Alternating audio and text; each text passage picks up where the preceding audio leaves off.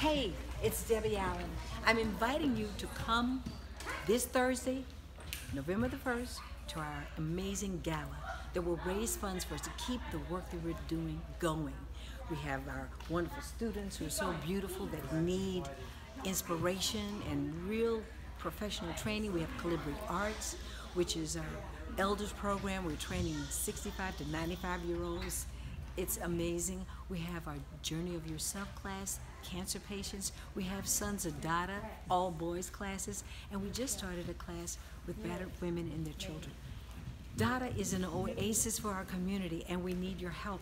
So this Thursday at the Wallis, 7 o'clock, come and help us by supporting our gala.